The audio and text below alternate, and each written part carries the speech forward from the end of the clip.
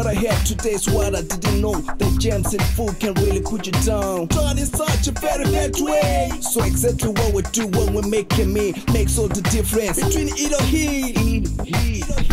Gotta wash my hands every time I slice. Gotta wash my hands every time I chop. Gotta wash my hands every time I cook. Gotta wash my hands every time I touch some food. Keep it safe, keep it clean, bacteria can be mean. People trust us with the lies. Children, husband and wives. Their health is in our hands. From the east to west across our land. Keep it safe and clean. So that's the moment I say, gotta give it all today. Have to watch what we do, have to watch the way we do it. So that's the moment I say, gotta give it all today. Gotta keep it clean, gotta keep it safe, gotta keep it clean, gotta keep it safe. Just to be sure. Just to be sure. Gotta keep it Clean and safe. gotta keep it. Records show the proof. From a food handler, I must not go. If my clients hit the roof, no matter how hard I hope and pray, only paperwork will save the day. I watch all the temperatures, so I watch all the danger zones. Gotta keep it cool, gotta keep it hot. Gotta keep the food just A-OK. So that's the moment I say, gotta give it all today. Have to watch what we do, have to watch the way we do it. So that's the moment I say, gotta give it all today. Gotta keep it clean, gotta keep it safe, gotta keep it clean, gotta keep it safe. Just to be. Gotta keep it clean and safe. So that's the moment I say, gotta give it all today. Have to watch what we do, have to watch the way we do it. Good day. It is most often people that are transferring bacteria from one place to another. We as humans provide a cozy host that bacteria like to grow on because of our warmth and moisture. So, what exactly are bacteria?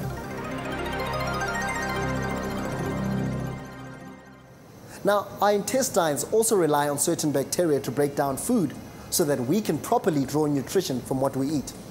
So as humans, we do benefit from helpful bacteria, but that is only certain bacteria, and they have to be in the correct place. There are, however, other bacterium that are harmful to us. These bacterium use us as hosts to grow nicely, and then they may also be passed on to other people. But in the meantime, we can get very, very sick, and sometimes even die from these harmful types of bacterium. We are told that we live with bacterium all around us, but we can't see them with our eyes, so how do we know that they're there? Well, we can test for certain bacteria in a laboratory using special media that allows the bacteria to grow to levels that will enable us to see them, so we can count how many of them were in the original sample. I am here at QPro International with microbiologist Letitia at their laboratory that can test for the presence of any harmful or spoilage bacteria. Hi Letitia. Hi Duke. Tell me, what are harmful bacteria or bacteria that can spoil our food? Well, bacteria such as Staphylococcus aureus, E. coli, Salmonella, or Bacillus are harmful bacteria, and we like to call them pathogens. Right. Now, if those bacteria are anywhere near or on the food, then there's a very high risk that the person who ingests that food will become infected. So it's a simple case of logic, really. Right. So in our labs, we like to test for these bacteria because it allows us to inform our clients if they have contamination at their premises. And if there is contamination, then we know that there's a problem with the hygiene there, and that something has to be done immediately in order to correct it. I see, but apparently bacteria are everywhere. Yes. Would you say that I've got some? I mean, I see myself as a clean guy. I wash my hands after using the toilet, and I'm not sick. So why would I still have to be extra careful if I had to go and make food now? Well, as a scientist, I like to work with evidence. So let's have a look and see if you have any evidence of bacteria on you now. Oh, you're welcome. Would you like a forehead or a hair sample? I think let's start with your hands first. And why do we do that? Well, it's your hands that would come into contact with the food initially. And thereafter, your hands would come into contact with your hair or your nose or your eyes for that matter. Okay, I get the picture. So we're going to take a swab of your hands, and thereafter we're going to put this swab onto this dish. Right. And the dish will be put into an incubator, which is basically a cozy, moist room that will encourage the bacteria to grow. Because bacteria need life-giving conditions the same as we do. We need food, we need water or moisture, the correct pH and temperature, as well as a bit of time. Great, so that will definitely take a bit of time to... Yes, it will. In another 48 hours, we'll take a look at this exact dish and have a look at what bacteria has grown. In particular, we'll be looking for staph, or which is more correctly known as Staphylococcus aureus, which is a very common bacteria that grows very quickly in our incubators at 37 degrees Celsius. Okay, great. Is there anything else, Letitia? Well, before you go, Duke, I'd like to conduct a quick experiment with you, if you don't mind. Okay. If you could do me a favor and just rub the special lotion into your hands, please. All right. Here we go. Takes a bit of time. Go. There we go. Just give that a good rub for me. Yeah, feels good. It does, doesn't it? Now, when you're done, Duke, what I need for you to do is wash your hands as correctly as possible, please. Okay, I'll go do that now. Okay. All done. There we go, all done. Squeaky clean? Well, I think so. You sure? Almost sure. Let's have a look. Using this special torch, which also emits UV light, I can show you all the little places that actually you've missed. See, if you look at your hands carefully, can you see that? Yeah. All the nooks and crannies that you actually didn't get to, particularly around the jewelry, which is exactly why food handlers should not be wearing jewelry. I see. So with the short demonstration, I actually just wanted to show you how important it is to not only wash your hands correctly, but to also sanitize them before handling food. Fantastic. Great. In the meantime, let's get back to the workplace so we can get a better understanding of the different types of contamination.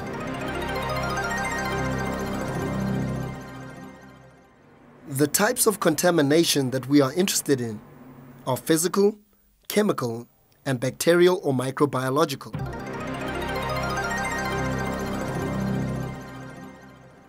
Physical contamination occurs when, for example, an unprotected light bulb breaks or bursts above some open food, then particles of glass will fall into the food.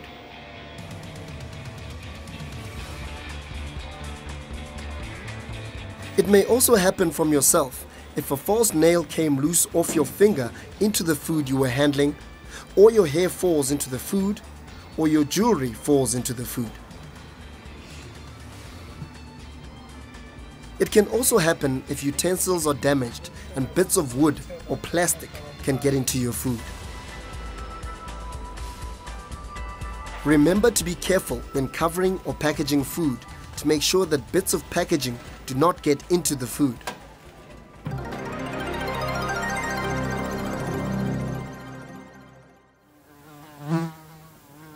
Chemical contamination is when food becomes contaminated by chemicals that are used in and around food storage and handling areas.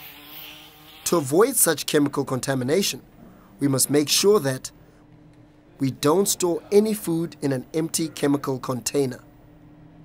In this example, residual amounts of a possibly poisonous product are now entering the food. Vice versa, we also mustn't store chemicals in a food container. In this example, the staff member who knows what they've done wrong better talk quickly before the patron gets a handy white sauce.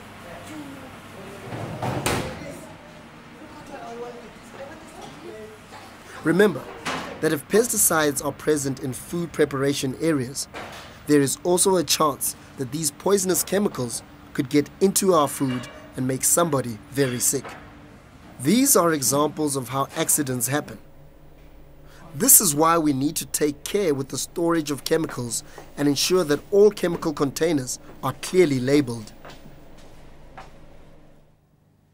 Chemicals must also not be stored next to food or food packaging or food containers. A good practice to avoid these types of situations is to make sure that chemicals are not stored in close vicinity to food products and ideally should be stored in a separate chemical storeroom.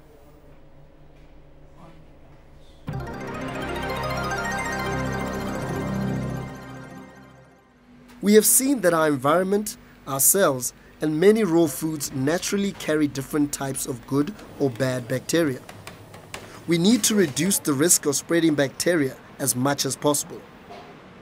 All good practices promoted in this training series are also designed to reduce microbiological contamination.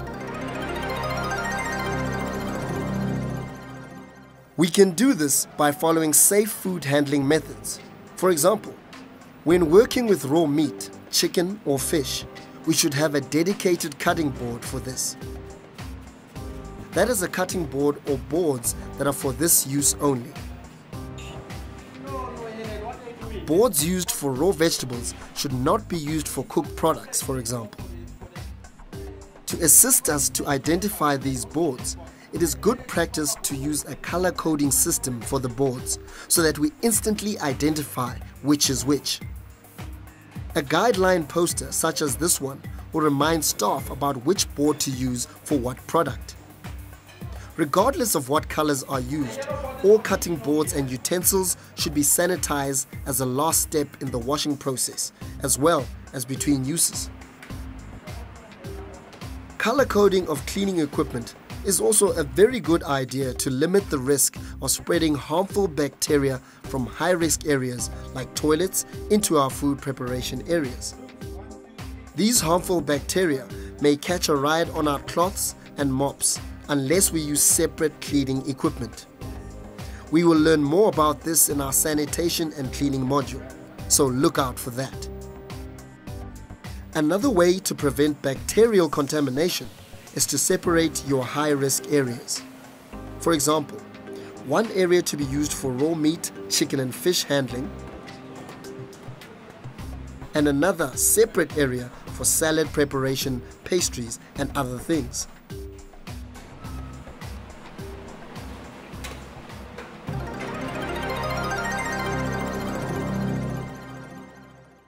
The condition of your utensils is important.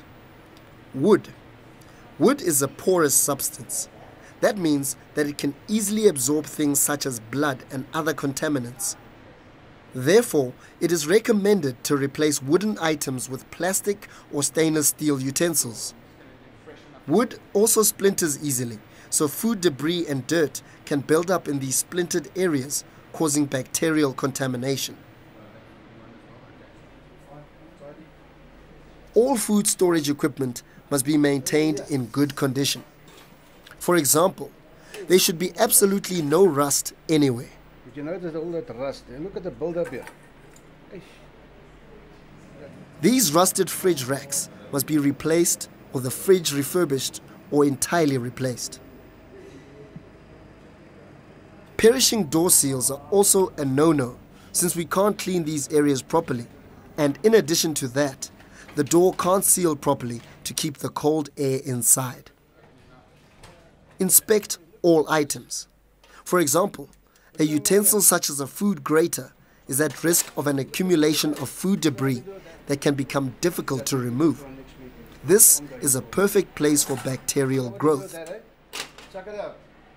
Therefore, clean such items well and replace any broken utensils regularly.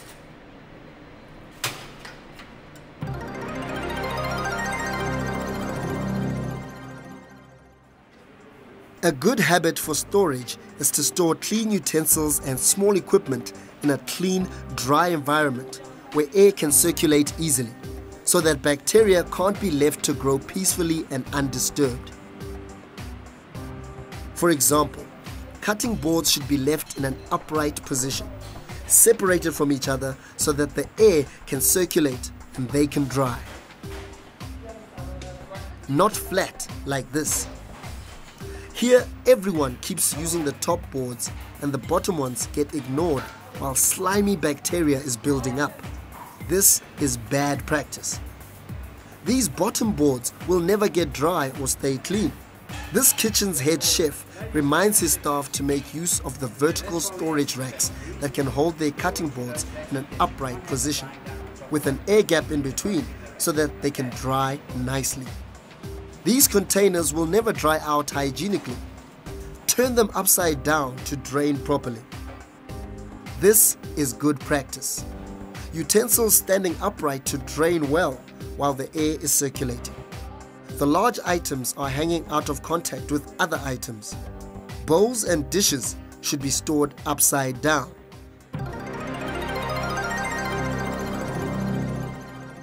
Another way of controlling contamination is to pay attention to the control of waste. Make sure that dustbins are clean and sanitized regularly. are lined with a plastic disposable bag, are emptied frequently, have a close-fitting lid. If it is not a foot pedal bin, then the lid should be kept off during busy times to avoid excessive touching. But the lid must be kept on and the bin closed during quiet periods. Ideally, we prefer lids that are foot operated. Bins may be kept in the food production area, but they must never be used as a work surface or improvised table. Not like these uninformed people are doing, using the bin as an extra bakery table. Waste bins should be clearly distinguished from ingredients bins so they cannot be mistaken.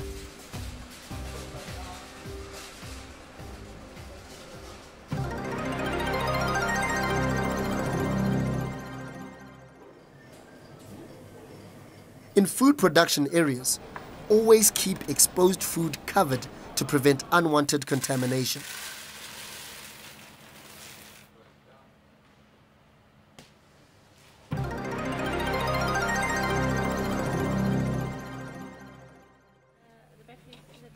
Fruit and vegetables come from farms located all around the country.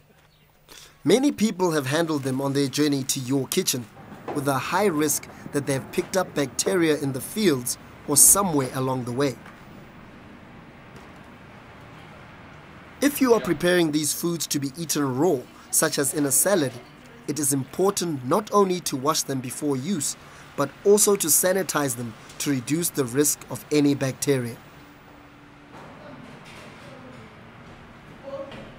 Make sure you use a food-approved vegetable sanitizer at the correct dilution for this use. Only the correct dilution for the correct exposure time is acceptable. Washing or soaking in salt water is insufficient to properly kill bacteria.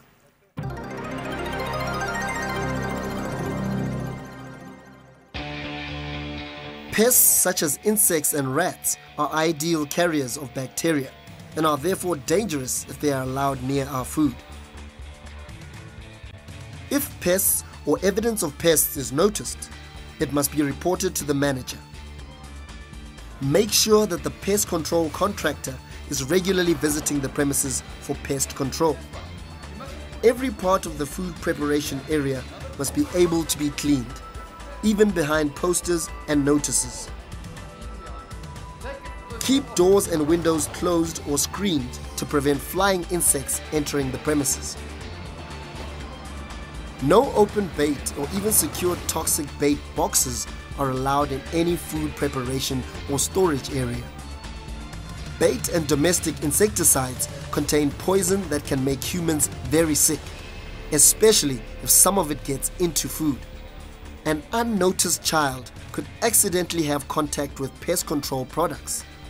Think carefully before you place pest dispensers on the shop floor. No use of domestic pesticides is allowed, as these are poisonous. So imagine spraying this poison and some of it getting into food, or even rodent bait somehow finding its way into your food. If insecticutors are in place, ensure that these are not directly above any food preparation surface or area. These should ideally be placed at entrances to avoid flies being attracted inside the area. Insecticutors must be serviced and cleaned regularly by the pest control contractors.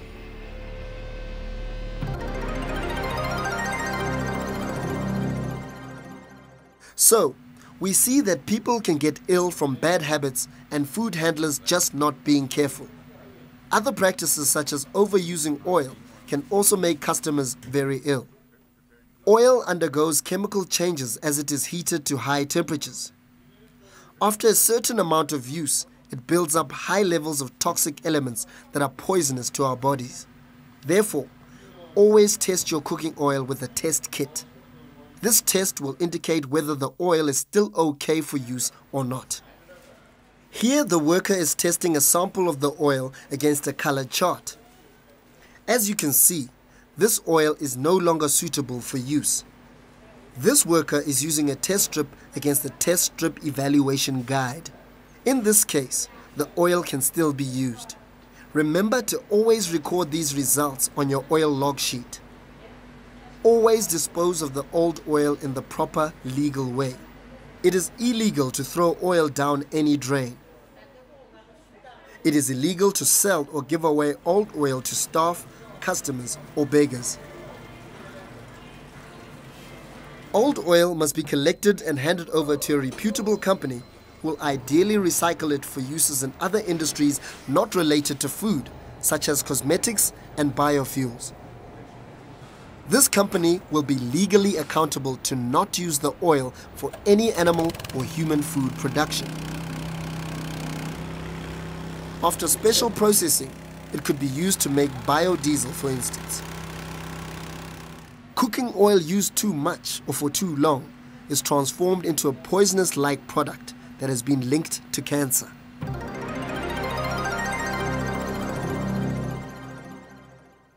In many industries, and particularly in the catering and hospitality industries, it is a good idea to keep retention samples. Letitia, what happens if a guest at a hotel or a restaurant gets sick and blames the institution? I mean, how is blame or responsibility apportioned? If the guest could have gotten sick elsewhere, such as eating a boerewors roll at a street vendor. It's a very good question, Duke. That's exactly why establishments such as hotels and restaurants like to keep what we call retention samples. Retention samples? What are those? Well, every day, 80 to 100 gram samples of high-risk products, such as mince or chicken livers, are kept aside from every meal serving, such as breakfast, lunch, or supper. And those samples will be kept in a fridge or freezer at below 4 degrees centigrade for about 3 days, in clean, sanitized containers that are clearly dated and labeled. So if there is a query or question, basically the establishment can call us and we will collect the samples for the date in question, bring them to the lab, and test them for any bacterial contamination. And the results will actually determine what further action needs to be taken. So in that way, an establishment can do a thorough investigation and take corrective action if necessary, if the food was contaminated. The investigations allow caterers to demonstrate their willingness and commitment to serve and provide healthy and safe food, because ignoring the problem isn't going to make it go away. Great. So, but in the same, sorry to interrupt you, but in the same vein, you know, if the food was not contaminated, it reassures a customer that they were not made ill at that establishment. So this process gives peace of mind to all parties involved. Exactly. So that is quite a broad area that we've covered. We've seen that bacteria like to grow in the same ideal conditions that we also like to live in. We've seen the different types of contamination. We've seen that it is important to develop good habits for handling food in storage and food preparation areas, all designed to limit the risk of contamination. We've seen that it is important to keep all poisonous products far away from food, and that includes old oil. We've also seen that we must look out for pests. We've seen that there are procedures for keeping retention food samples in the hospitality business. Well, Letitia, 48 hours have passed since we took the sample from my hand. Now, I'm curious to find out if you find any bacteria on my hands. Well, Duke, if you have a look at this sample, you can see that there is definitely bacterial growth. It looks like staph, but the only way to be sure is to actually do a coagulase test. So we're going to start that off by first of all sanitizing our hands, which is very important, as you learned. The first step is to be able to drop a little bit of our agent onto this little board. And now what we need to do is take a scraping of the actual growth from the colony. So here we go. Okay. Now, the only way of telling that this is Staphylococcus aureus is you'll start to notice small little white clumps that will start to develop in this agent. They're very, very tiny, but that's how you know that the little colonies are starting to group together. You'll slowly start to see them form. Can you see? Yep. Oh, that's how we know that you definitely had Staphylococcus aureus on your hands. Oh, so there's proof that I actually have bacteria on my hands. Yes. But where does it come from? I mean, I wash my hands after using the toilet and all that. Well, anyone could be carrying it, including myself right now. The truth is that staph could exist on your skin or in your nasal passages, but it only becomes a problem once it actually gets into your tummy through ingesting contaminated food. So if right now you had to go and prepare us a meal with your contaminated hands, you would not only run the risk of contaminating the food, but also of us ending up with food poisoning. Sure. So the golden rule of personal hygiene is then to always make sure that you've washed your hands correctly and sanitized them before handling food. And to practice everything we've learned by studying these modules, of course. That's good. Well, thanks for watching. And remember to look out for all the rest of the modules on how to excel at the Q Pro Food Safety Audit.